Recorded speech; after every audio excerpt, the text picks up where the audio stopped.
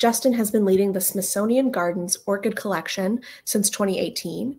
He earned his bachelor's in plant science from the School of Integrated Plant Science at Cornell University and has acquired experiences from botanic gardens across the U.S. and abroad. Justin firmly believes that he wouldn't be here today if it weren't for horticulture and its ability to help us transcend limitations we place upon others and ourselves.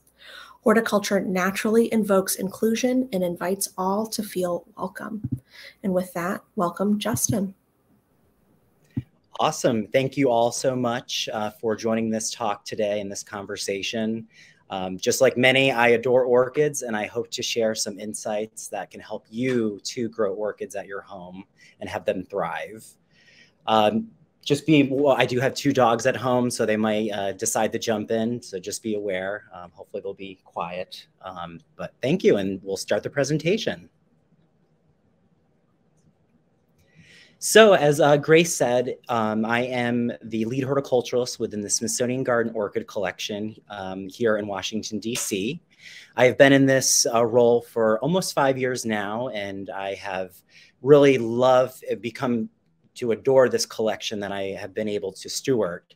And with the collection itself, we have a little over 5,000 orchids within our collection, and our goal is to preserve them for generations to come to ensure all can enjoy these orchids that we have in our living collections. So the agenda today, we'll go over, just talk briefly about the collaboration that the U.S. Botanic Garden and Smithsonian Gardens has been partaking in for over 27 years, which is our annual orchid exhibition collaboration. And I'll go over the Smithsonian Garden Orchid Collection. You'll see a few images. And then we'll go over our acronym that helps us guide our collection and our stewardship plan. And then a quick orchid introduction, and then the types of orchids that are commonly available that you may see in the trade. And then your growing conditions, light, water, temperature, pests, virus challenges that you may occur. And then also a brief intro of repotting and the various mediums that you can utilize. And then the common orchid requirements that you might be utilizing at your home environment or want to learn more about. And then we'll open it to a Q&A. Most of the images you see at this, in this presentation have been captured by our living collections photographer, Hanale Latte. And so I definitely invite you to enjoy these images as I scroll through the presentation. So this collaboration that I was talking about, 27 years long, and we have our current exhibition, the U.S. Botanic Garden, is Discover the World of Orchids. So I definitely would encourage, if you're local to DC or plan on traveling to DC, the exhibition and show is happening now and will end on April 30th. And so I definitely would go check that if you have time. And then last year, we actually did, the Smithsonian Gardens hosted Orchids, Hidden Stories of Groundbreaking Women, that was in the Kogod Courtyard at the National Portrait Gallery and the Smithsonian American Art Museum. Definitely a wonderful exhibition that was put on, and definitely after the hiatus from being closed during COVID was definitely welcome. We do have links to our website that will be provided during this chat that I would definitely encourage you to go on a virtual tour of this previous exhibition. So the Smithsonian Garden Orchid Collection. So this is a bird eye view of just one of the greenhouses that manage this collection. And this is one collection that houses all the items that are warm and hot growing. So the temperatures in here do never get below 71 degrees, even during the night. So you can imagine it feels like DC or the tropics all year round, which is definitely welcome when it comes to the cold DC area. And so all the collection items you can see here are appropriately spaced to ensure that we give each item the correct care that it requires. We also have a database that manages all the growing conditions. It notifies us, we're able to track the health of the plant to ensure that we're growing the plants as best as we possibly can when it comes to conservation and preserving for generations to follow. So when it comes to stewarding our collection, we have devised various pillars that we abide by when it comes to stewarding our collection, acquiring new items, deaccessioning items within the collection, aka the removal of items from our living collections. So those are conservation, outreach, display, innovation, and education. So we strive to ensure that every collection item fits within these collecting goals, also known as CODI, because we do like our acronyms. I know I do. So orchids, what makes them so unique is they're found on every continent besides Antarctica. There's over 38 to 30,000 species that are naturally occurring and found all over the world. And these items are naturally occurring. They grow from the mountaintops all the way down to the mangroves, to the ocean and the seas. So they have been able to really, colonize various areas, all different ecosystems all throughout the world. And people have had a long history of being connected to orchids. So for example, Confucius grew orchids in 500 BC. And there's a lot of biocultural connections that a lot of orchids have to indigenous cultures, nations, and people all over this planet. And then there's also the notion of hybrids. So this is a non-naturally occurring plant, mostly human created or cultivated. And so these are plants that, just similar to agriculture, have taken one plant and then crossed it with another to have the combination of genes to get a different outcome. So it's crossing compatible orchids together, as you could imagine, with such large diversity of orchids. Not all orchids are going to be compatible. But over the last 200 years, many people have been having fun and crossing various plants to ensure and to test if they're actually compatible, and coming up with new color combinations, fragrances, size, longevity.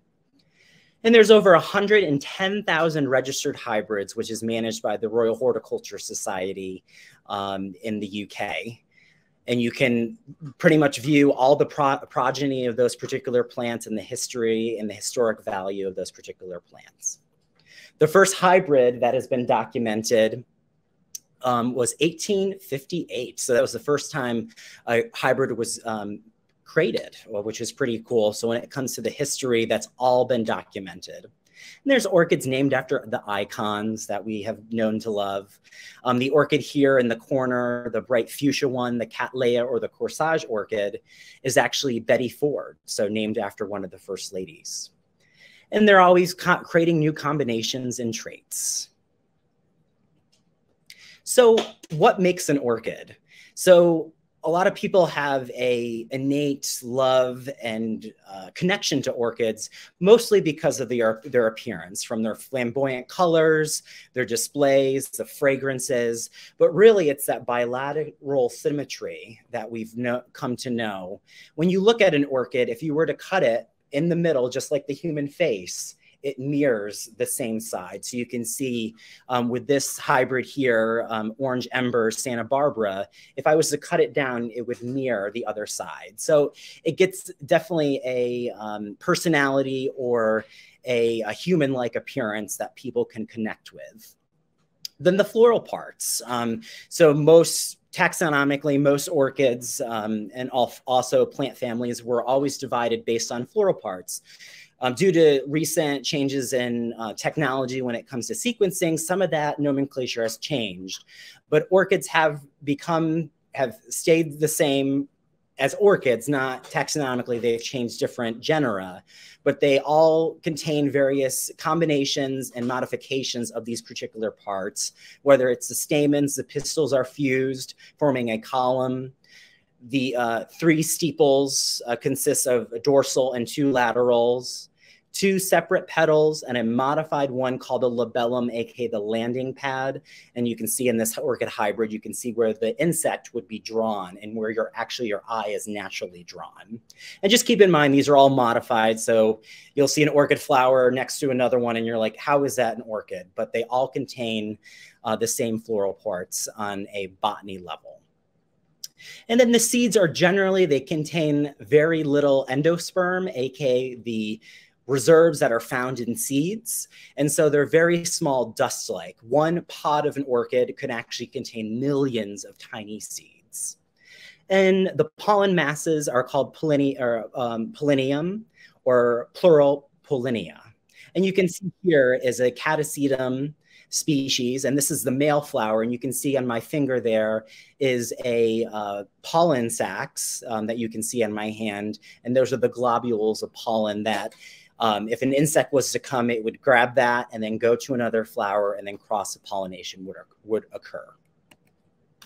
So the basic types of orchids that you may or may not have seen in your box stores are the Phalaenopsis, aka the moth orchid, the Cymbidium, the boat orchid, the Dendrobium, the Cattleya that I previously mentioned, the corsage orchid, the Oncidium, the dancing lady orchid, and my personal favorite, the tropical Asian lady slipper, Paphiopedilum. And so when we come to look at, and as we grow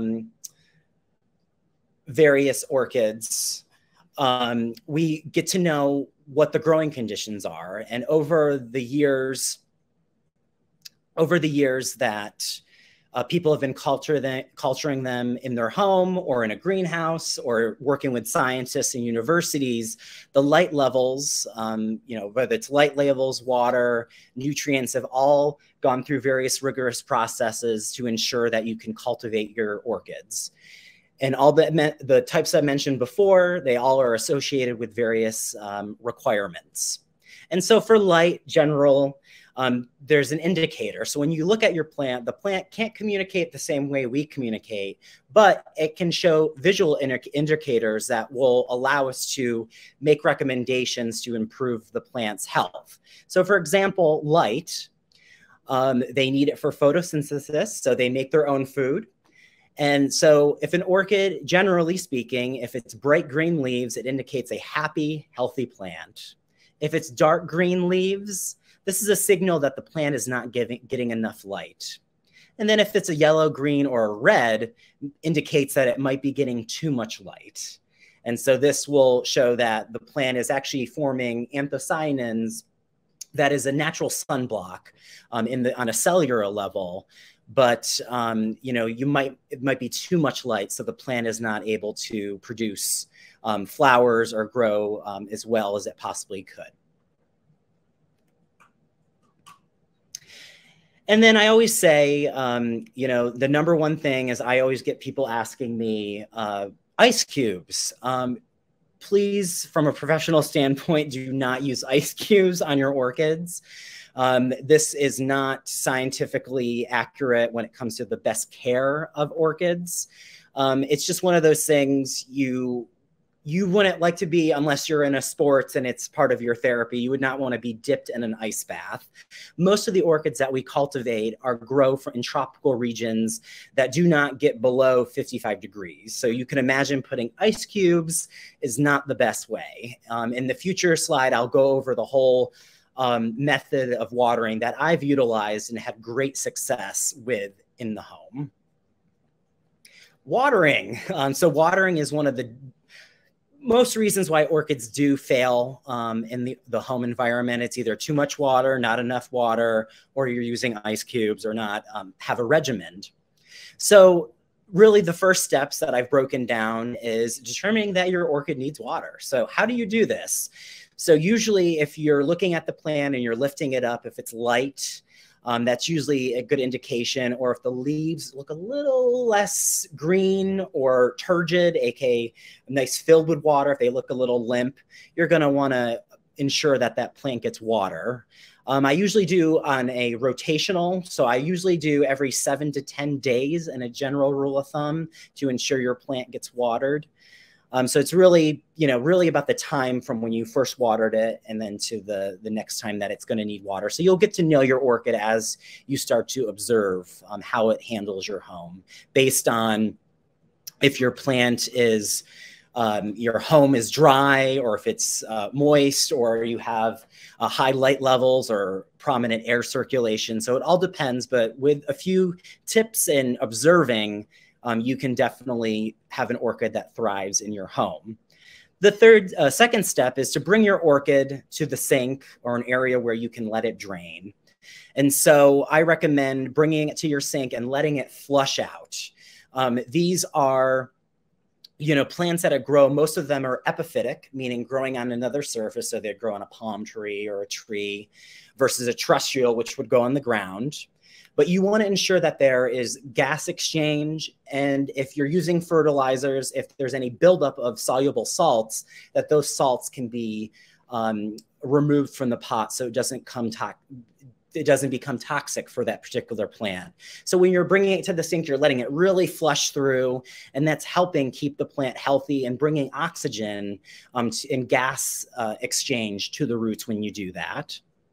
And then feeding is also something that's overlooked, but you can make it really easy. I usually recommend getting a general fertilizer. It doesn't have to be anything fancy, but if you already have something that's labeled as orchid, that's totally fine. And what I usually do is I recommend a 10% rate of what the fertilizer recommends. So you're going to do a very weak concentration of the fertilizer. And I usually just take a 4 to 6 ounce, so even a shot glass, and you just have a gallon jug that you've already mixed the fertilizer in. After you're done doing the watering process, you just take some of that liquid fertilizer and then put it in the pot after you've done the drench. And that allows it to adhere to the bark and the roots that have been saturated by the water to ensure that it's able to absorb through the root system. And it allows that you're not overfeeding your particular plant. I generally recommend, if your light levels are good, I would recommend fertilizing from spring all the way to fall. And then I usually let my orchid rest with fertilizers during the winter months. And then you bring it back, you allow it to drain in the sink, and then bring it back to your windowsill. Temperature is also a thing. The recommendation usually that I say for most of the orchids that have been hybridized or growing or recommended for the home environment is if you're comfortable, the orchid is probably comfortable. Of course, there are a few exceptions to the rule since there is such a wide diversity of plants that you can possibly cultivate. And this is broken down into various recommendations: warm, intermediate, and cool. All these temperatures are associated with getting plants to bloom, to thrive through the general and the natural circadian rhythm that most of these orchids have come to grow and thrive in.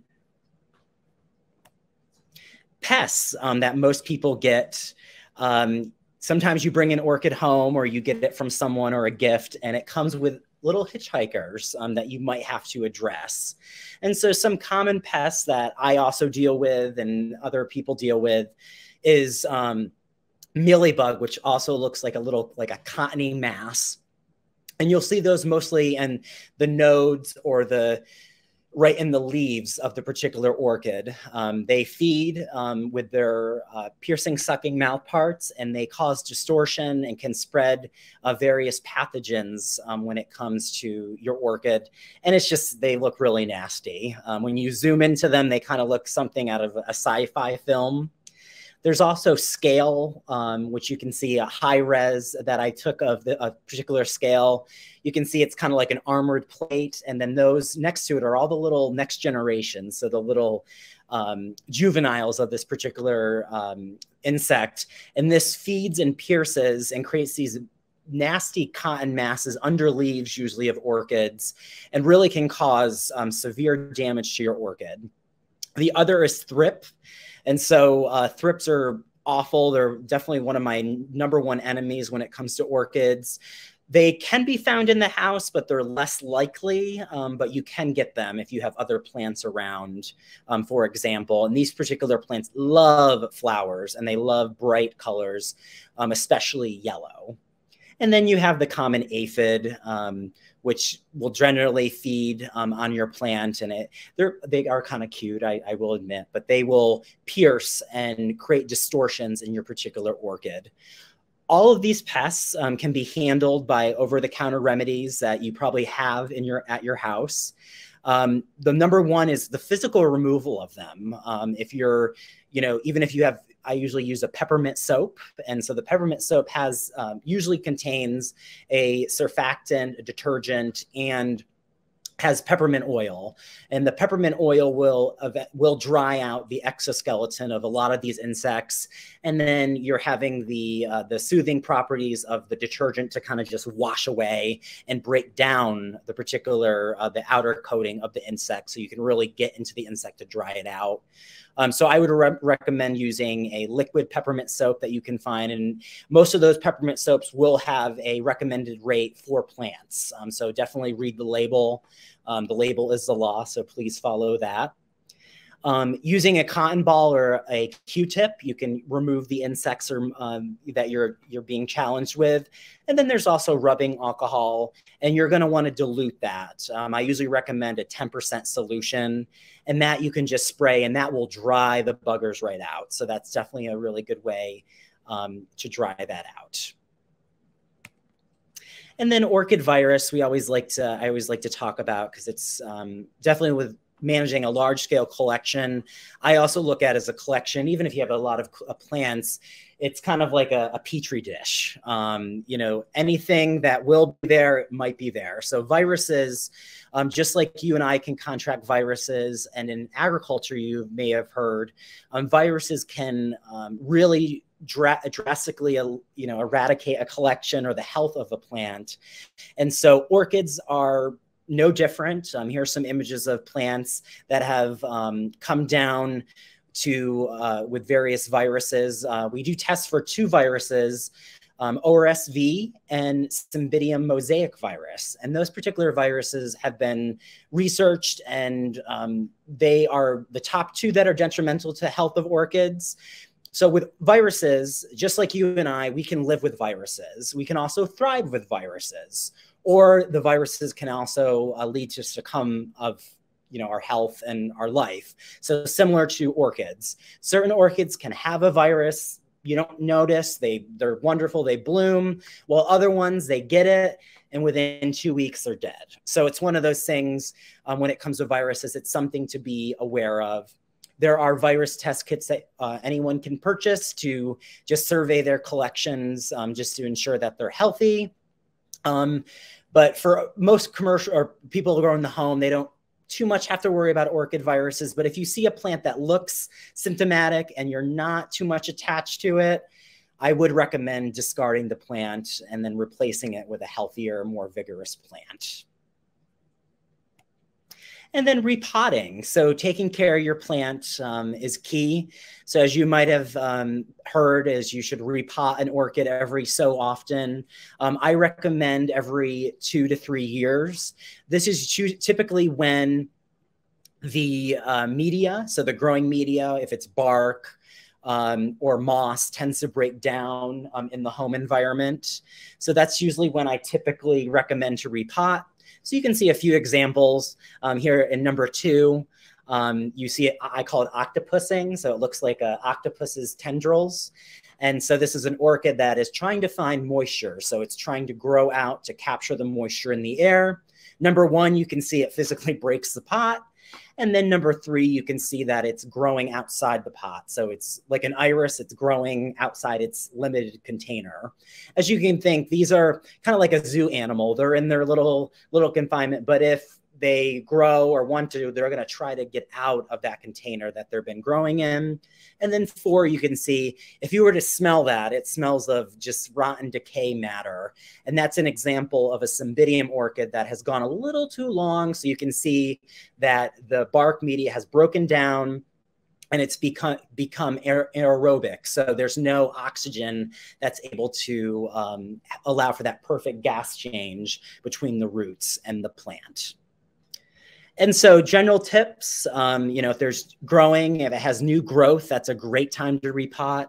I normally recommend after a plant flowers. That's when I usually will repot it. And that's usually when the orchid has given all its energy for flowering, and then it's starting its new growth cycle to ensure that the plant is able to recoup more energy by growing more leaves, etc.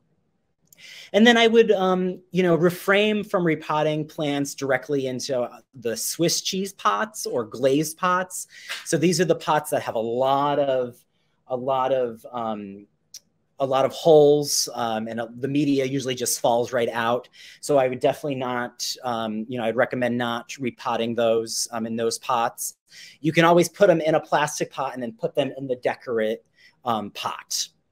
And then containers, they must contain drain holes. So if you have a plant that is in a pot, you want to ensure that it has drain holes to allow for that proper gas exchange when you are watering it. And then materials. So you're going to want to, just like any good chef would do, is they would gather all their materials. Different pots, plastic versus terracotta. You have your sphagnum moss. You have the mixture that has a combination of bark, charcoal, and perlite. And then you have your cutting instruments and tools that you would utilize during potting. And so depending on your orchid that you're growing, most common stores will have mixes that are already fabricated and made for orchids. So there's usually a bark mix, and then there's another one that just has moss. I usually recommend, definitely for the typical home grower, I always recommend the bark mix, because you can definitely allow it to go into the sink, and then it can really flush out and keep your plant nice and healthy. It's a little harder to do if the plant is in sphagnum moss, and that tends to rot. And once it goes sour, it really goes sour very fast. So I would recommend, when you have an orchid, when you first get it home, I would recommend removing it after it's done flowering from the moss, and then putting it into a bark mixture.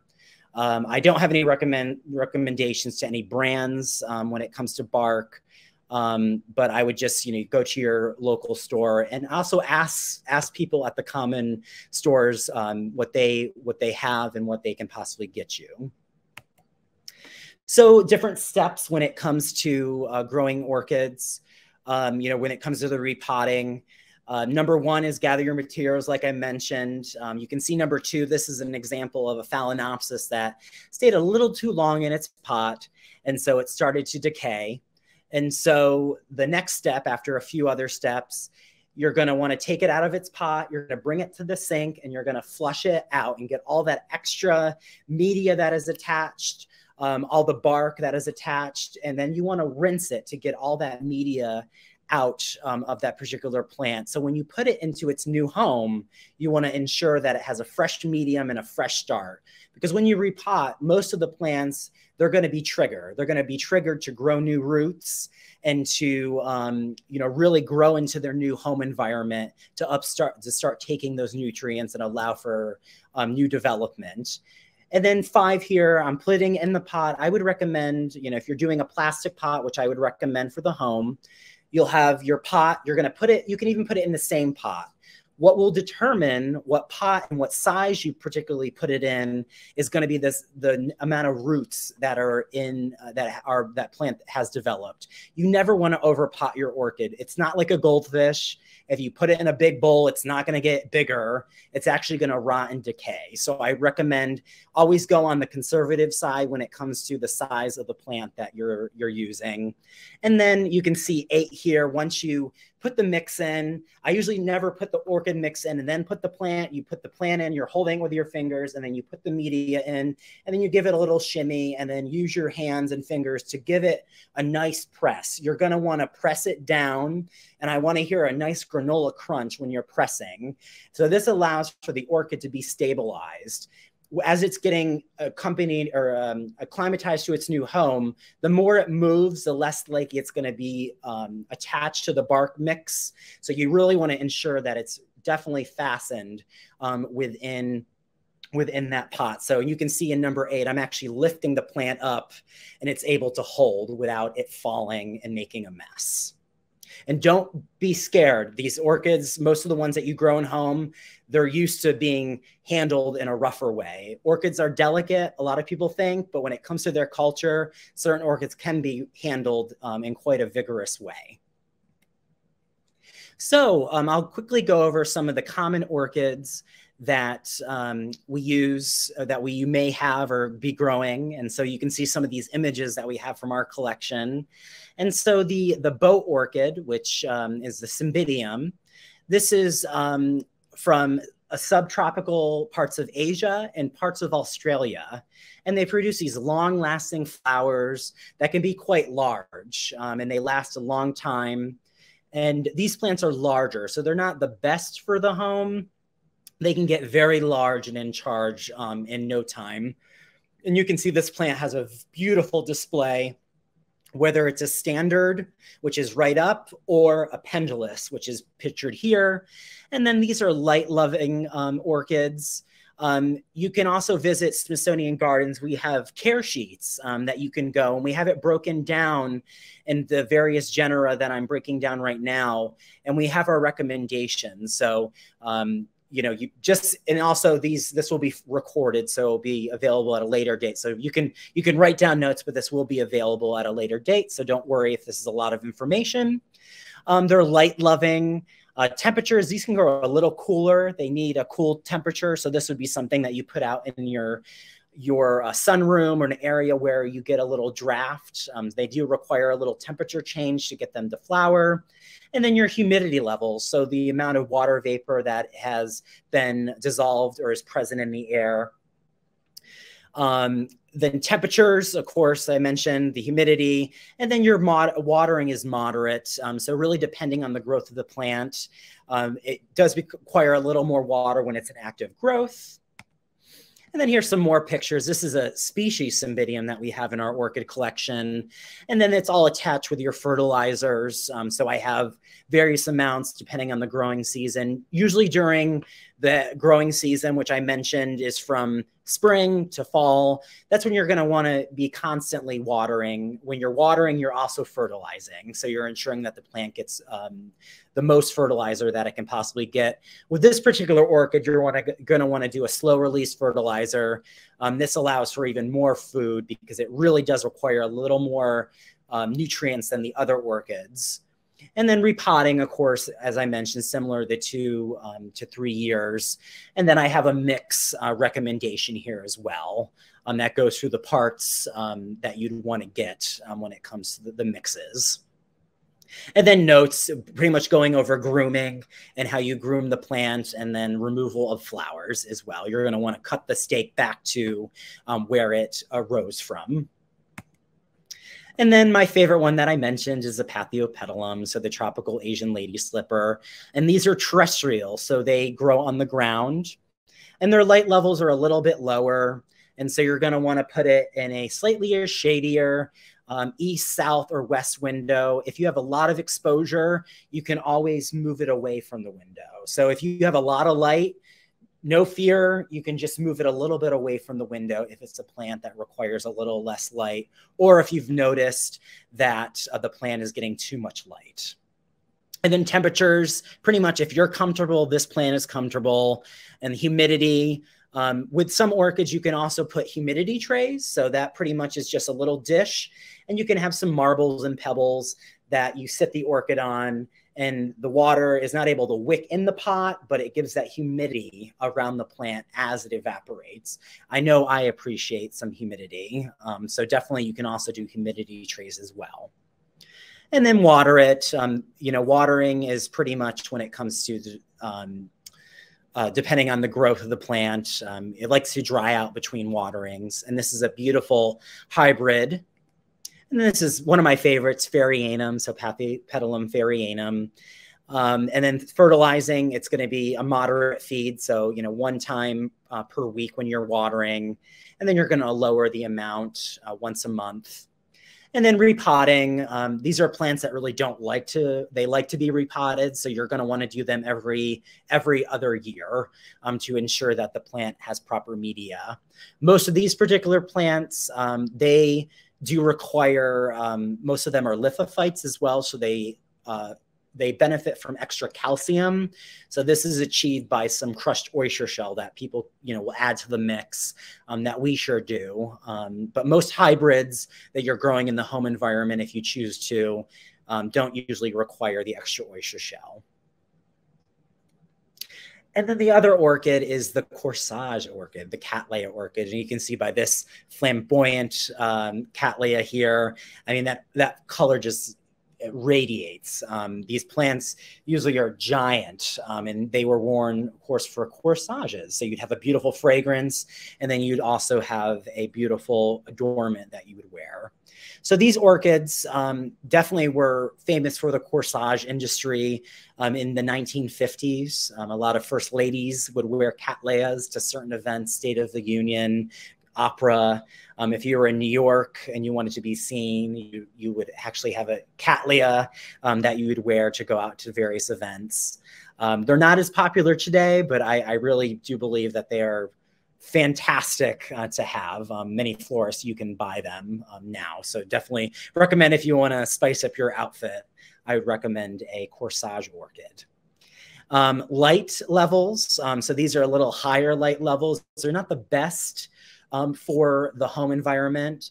Some people will actually substitute when it comes to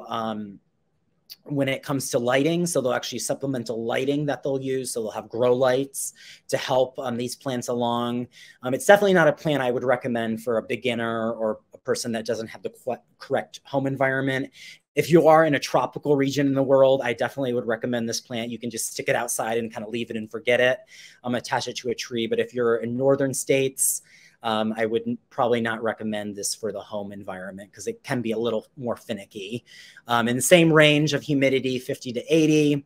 If you're comfortable, it's comfortable. And this one really likes to dry out between waterings because you can see in this image all the roots. It really likes to have a lot of air movement around the roots. And then this is a Cattleya. This is a Gurianthe skinneri. This is a plant within the Cattleya Alliance, but absolutely a fabulous plant.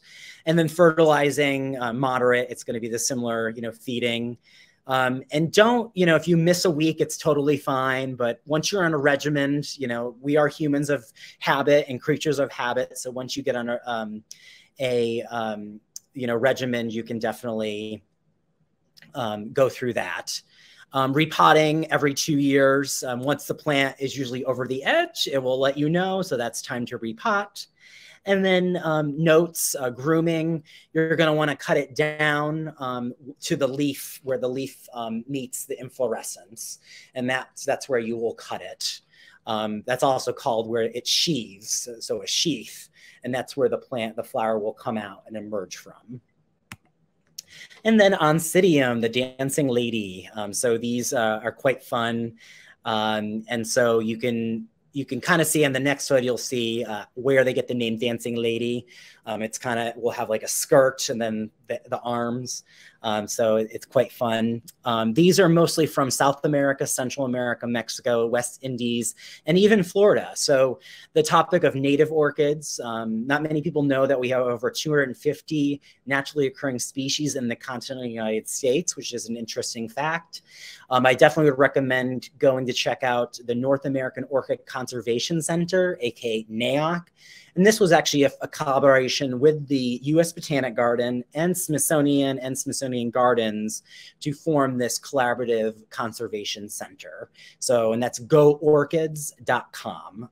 So I would definitely recommend that to learn more about native orchids in North America. Back to the Oncidium. So light levels are moderate to high.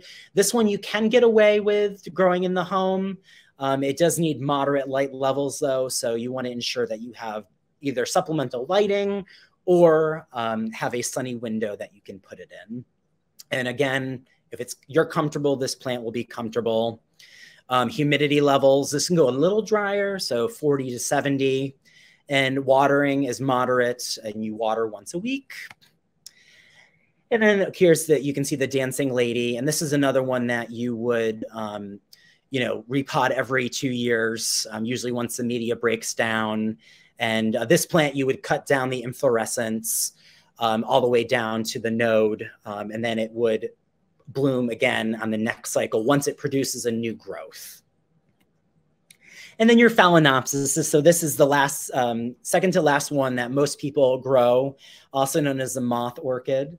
This is the one you commonly see with just add ice. Well, it should be don't add ice, do not add ice. This is an orchid that really helped start the Victorian era of orchid delirium. And this was an orchid that really captivated audiences. And it's one of the simplest orchids. I say simple, don't feel bad if you can't cultivate it. This is an orchid that is commonly cultivated in the home. Lower light levels, so it ranges, and this is one, if it's getting too much light, just move it away from the window. This likes it a little warmer, 70 to 85 degrees, moderate humidity, and this is similar. You're going to water once per week or every 10 days, depending on your growing conditions. And then this is the typical Phalaenopsis that you would see in your home. You can see it's octopussing a little in that pot, and you can see the media is broken down, but there's an inflorescence coming. So if there's an inflorescence coming, wait until after it flowers, and then I would advise repotting that particular plant. When you're dealing with orchids that have exposed roots, the best way, especially with the Phalaenopsis, is you're going to bring it to your sink, you're going to wet it, and what that does is it softens the roots, so they're a little more pliable, so then you can force it back into the pot, or if you get a larger pot, you're able to put it back into the pot to ensure that you're not breaking too many roots. If you break a few roots, that's totally fine. The plant will eventually recover and regenerate those roots. And this is a plant, once it breaks down, I would repot the media. And this one is a little different. So with the inflorescence you can see coming out, it looks like an asparagus spear. After it's done flowering, it's not dead, all the flowers drop off. What I would recommend there's two ways that you can get more blooms. You can either wait a year for another inflorescence to start, or you can possibly expedite that process by cutting just above a few nodes. So if you look at the stem, the flower inflorescence, you're going to count these little indentations. That's a node. So you'll count up 1, 2, 3. And you'll cut above the third one. And what that will do is it will produce auxins that may or may not trigger the orchid to have a little node that will form more flowers off that inflorescence. But if not, you can just mow it down and then it will flower again in a roughly 1 to 2 years. Some people can get them going all year long, depending on once you get your routine down. Dendrobiums. I saw someone in the chat mention dendrobiums, subtropical Africa, Pacific Islands, Australia. This is a pretty large genus, so division of orchids, over 1,000 species and numerous hybrids of many types and many abilities to grow and requirements. Most of these require a little heavier light levels. Their temperature ranges. These ones like a dormant period, so they like to dry out a little in the winter. So if you're, in the home, you can lessen the water. Some orchids of dendrobiums will actually shed all their leaves. They're deciduous, just like the trees in DC. Most of them, they'll lose all their leaves, and then they'll regrow and generate new leaves with flowers. So it really depends on what orchid, but most orchids and dendrobiums will have the care sheets that you can follow, depending on, since it is such a large genera. And then this is a beautiful Australian dendrobium from down under. And this is a fertilizer similar to the other orchids. And again, every 2 years or once the media, or if the plant is at the edge of the pot growing. This also likes a chunkier mix, so 2 parts medium bark, 1 part coarse bark, 1 part perlite, and 1 part medium charcoal. And then grooming, depending on the orchid, most of the dendrobiums you're going to want to cut after they flower, right down to where the pseudobulb is. And then this is the last slide. So I would love to open up to Q&A. I know I know Grace has probably plenty of questions that we're going to start going over. And so we'll jump right in. Wonderful. Thank you so much, Justin. We do have a ton of questions, so I will just jump right in. We've got lots of questions related to feeding and fertilizer. Yes. And so someone is wondering, are orchid plant food sticks okay? I wouldn't recommend them. You want to ensure, because what's going to happen is with the orchids, the fertilizing stick, it's just going to concentrate in one area. And if you have a root over here on the left of the pot and it's on the right, that root ain't getting the nutrients. So I would ensure, so what you could do with those, you know, if you have purchased them already, some of them are, they'll dilute in water.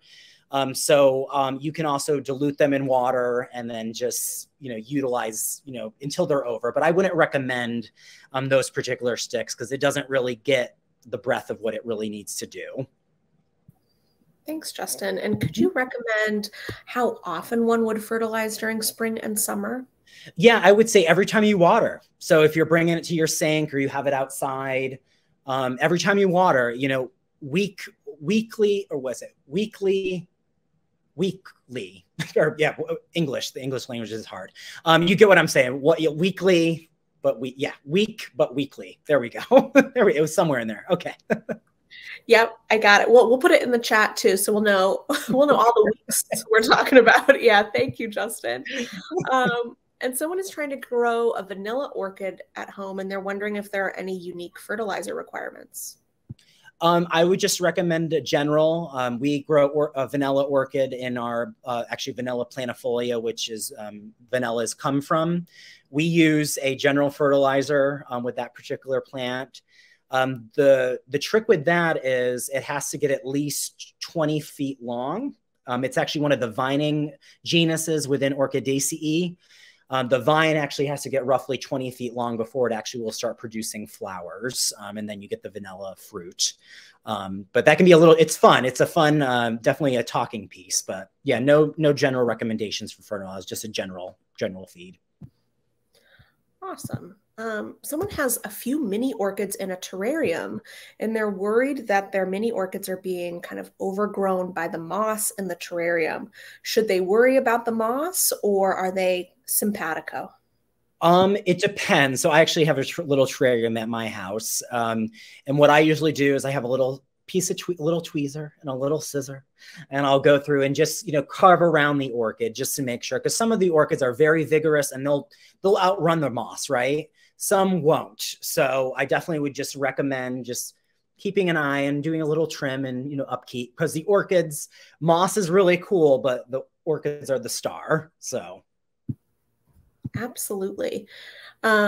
Someone's got curly tendrils or roots coming out of their pot. Do they need to be cut? So I would recommend repotting. And so when you repot, you're going to remove a lot of those dead roots, you know, going over the sink, brushing your hands through. A lot of the other roots will, you know, fall off if they're old. And then when you put the plant back in the pot, the roots will be, but generally I don't usually cut roots. If there's an excess of roots and the plant is very vigorous, I would go ahead and give it a selective trim. So, you know, some long, some short, some long, some short, just like a nice little haircut. Perfect.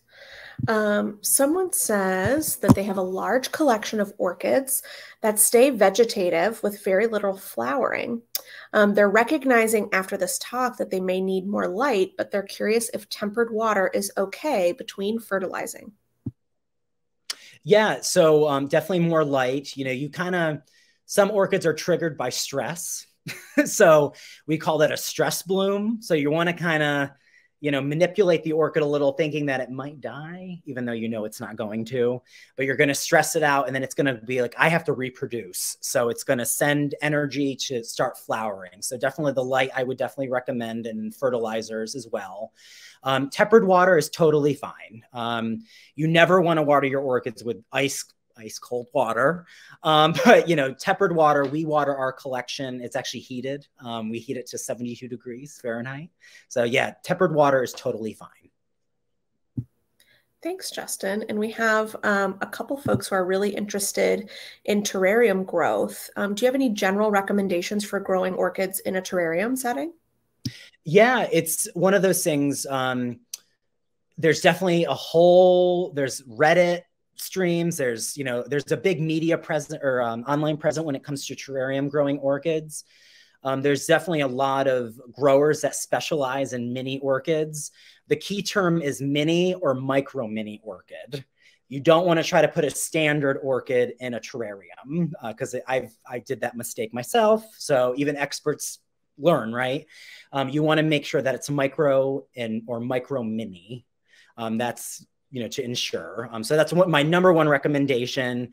And then just follow a lot of the vendors will have temperature recommendations when it comes to the mini orchids. And usually when I'm using a terrarium, I would do distilled water, not city water, because that causes a lot of spotting on the glass, or even a buildup of minerals that you don't really necessarily want in the terrarium setting, because you can't flush it, right? So it's a contained system. So just keep that in mind.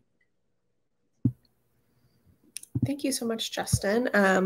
We've got someone who's got a 21-year-old Cattleya orchid, and it's been divided several times.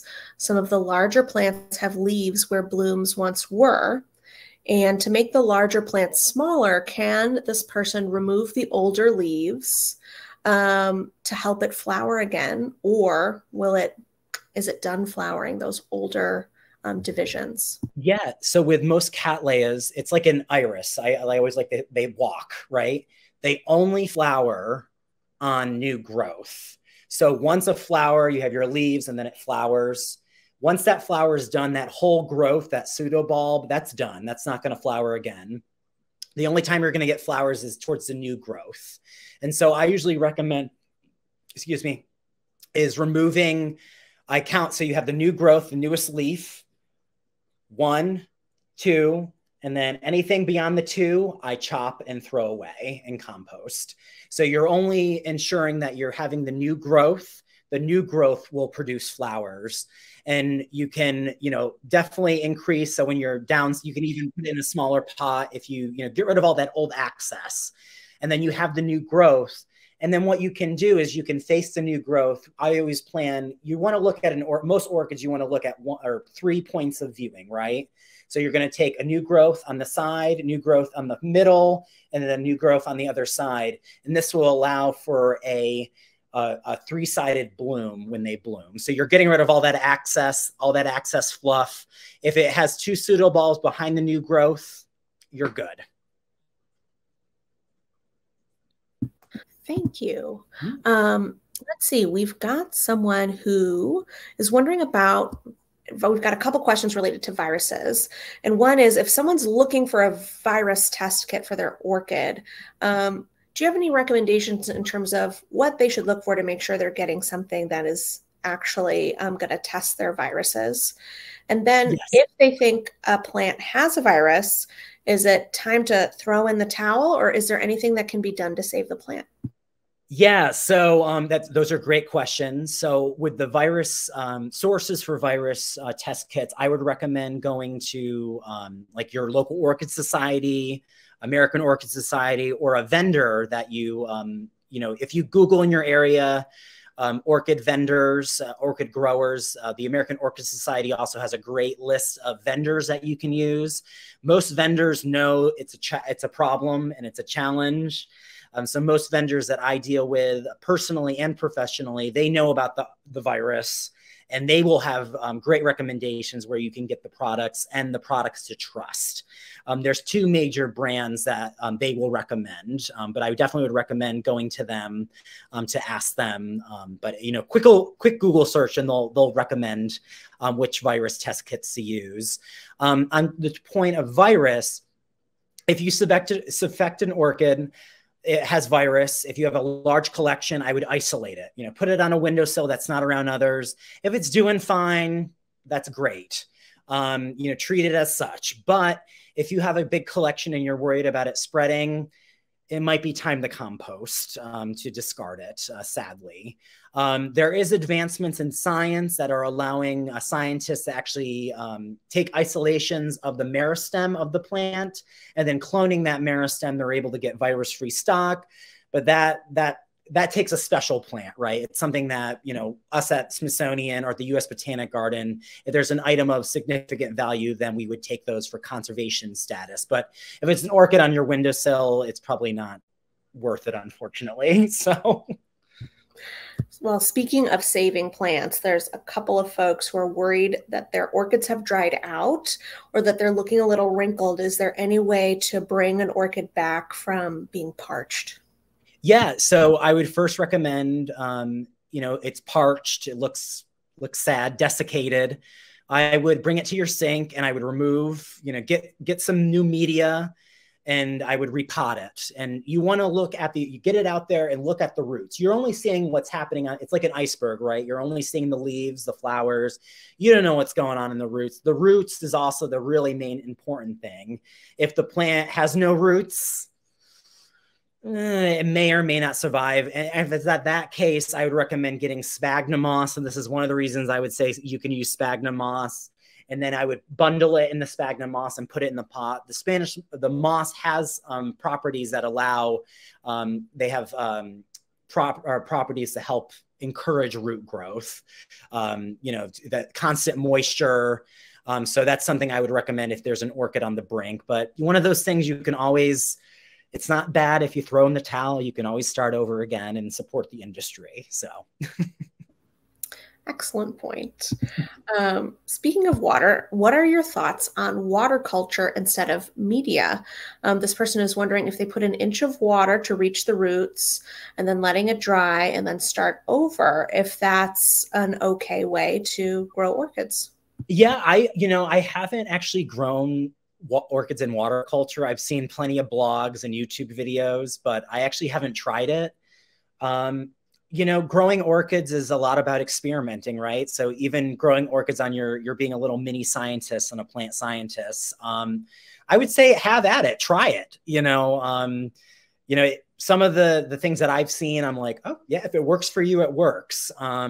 Yeah, I would say, give it a try. I mean, I personally haven't tried it, but there's definitely some blogs out there that have step-by-step instructions, and it would make sense that it possibly could work depending on the genera that you're utilizing.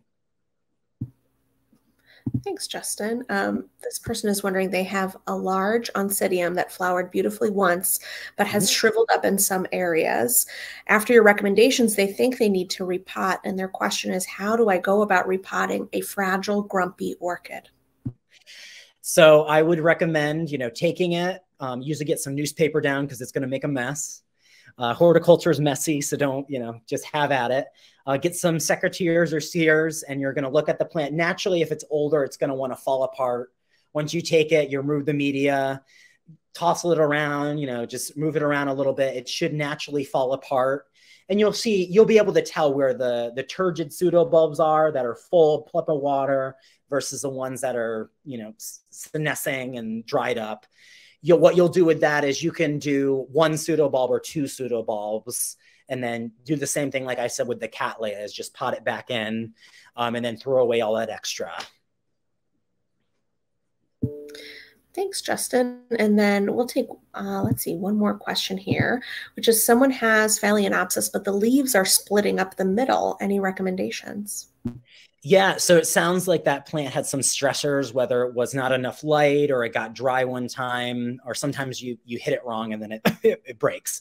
What will happen eventually, those leaves will senesce, but it might take a few years.